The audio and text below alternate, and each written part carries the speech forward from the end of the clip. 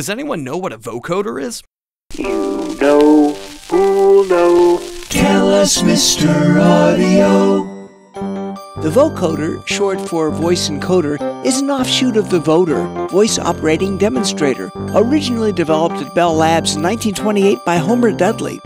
By using both a buzz generator with 10 analog bandpass filters and a hiss generator for sibilants, all controlled by 15 mechanical keys and a foot pedal, a trained operator for the first time could synthesize recognizable speech, complete with voice inflections.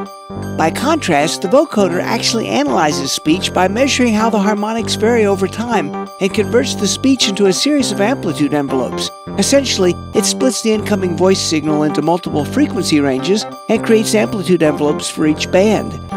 Then, to reproduce a voice, a noise generator or some other sound source like a synthesizer is passed through a series of voltage-controlled bandpass filters, whose amplitudes are affected by the modulating control voltages of the original voice. Some vocoders even include a sibilance channel for frequencies that are often higher than those typically analyzed. Doing this greatly improves the quality and intelligibility of the resulting voice effect.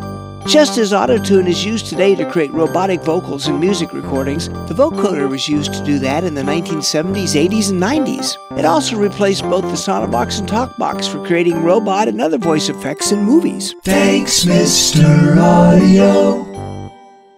For more interesting facts about sound, visit Mr. Audio at soundimages.com.